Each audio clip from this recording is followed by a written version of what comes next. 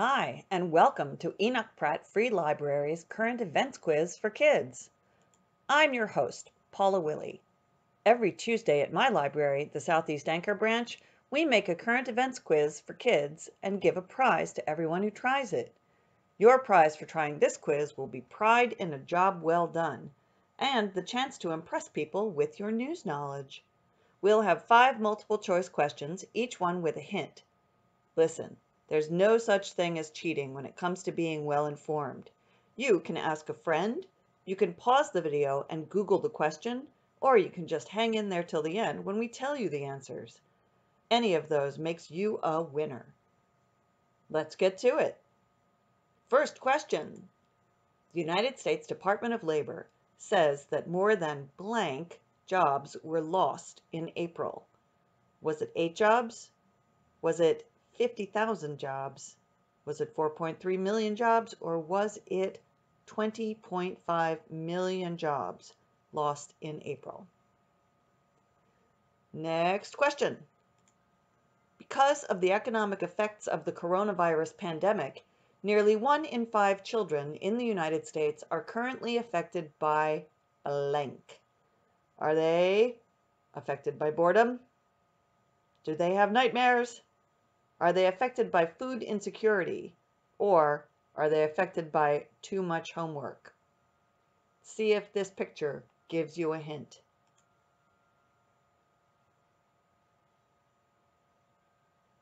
Next question.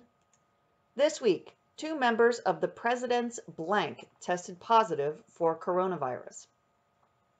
Was it the president's White House staff? Was it members of his favorite sports team? Was it members of his country club? Or was it a couple people in his party posse? There's your hint. Next, author Stephenie Meyer announced a new book in her vampire romance novel series Twilight. The previous books are Twilight, New Moon, Eclipse, and Breaking Dawn. What will the next one be? Will it be Friday Night Lights, Sunrise Bay, High Noon, or Midnight Sun? See what you think. Sports Network, ESPN, has been showing a wide range of events while Major League sports have been suspended. Which of these has not been featured?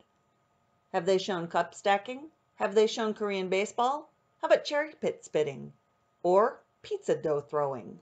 Again, your options are cup stacking, Korean baseball, cherry pit spitting, and the sport known as pizza acrobatics.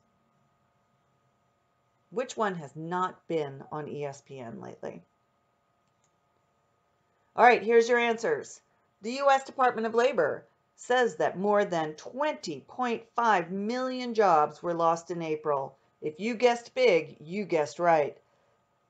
This graph shows the change in the number of jobs in the United States.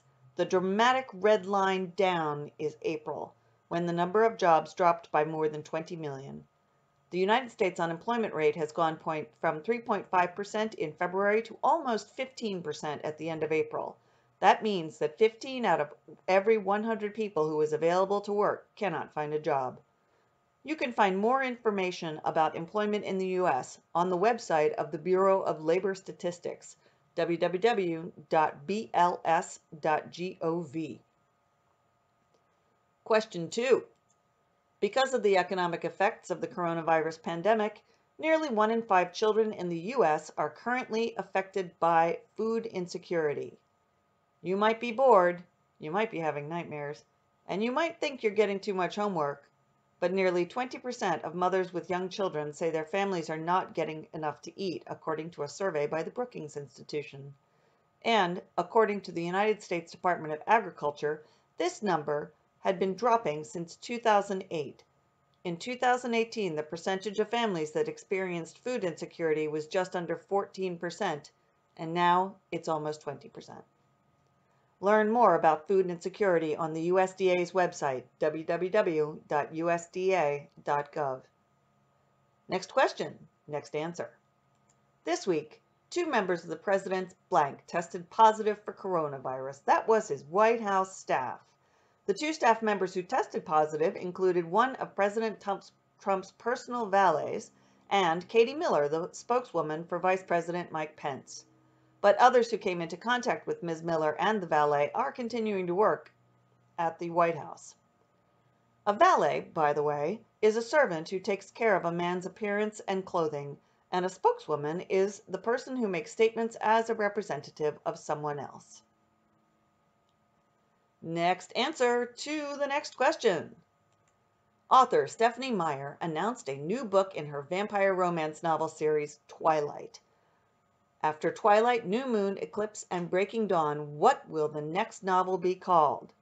Your choices were Friday Night Lights, which was a great book and a terrific TV show about a high school football team in Texas, but no vampires. Sunrise Bay, which is a made-up soap opera starring television's Moira Rose. Also not correct. High Noon, which was an old Western movie back before color was invented, and certainly before sparkly vampires. So if you guessed Midnight Sun, you were correct. Fans of Edward Cullen, the brooding, sparkly vampire hero from Stephenie Meyer's best-selling Twilight series, will have something fresh to bite into this summer. There hasn't been a new book in this series since Breaking Dawn in 2008. Your moms are going to be so into this. Last question. Sports network ESPN has been showing a wide range of events while Major League sports have been suspended. Which of these has not been featured? Was it cup stacking? No, ESPN 8 showed the 2007 World Sports Stacking Championships, in which players compete to stack their plastic cups the highest and the fastest. Was it Korean baseball? No, ESPN is showing 6 regular season Korean baseball organization games per week. The Korean teams are playing in empty stadiums with cardboard cutout fans to be on the safe side. The defending champions are the Doosan Bears, who swept the Kiwoom Heroes in last year's Korean series. Is ESPN showing cherry pit spitting? You bet they are. They are 100% showing the cherry pit spitting championships, in which players compete to spit their pits the farthest. And now I have to clean all the spit off my computer screen. Are they showing pizza dough throwing? All right, ESPN is not showing the World Championships of what's called pizza acrobatics, but they did last year, so there's still hope. And that's our quiz. We base our quiz on the weekly news quiz for students published by the New York Times.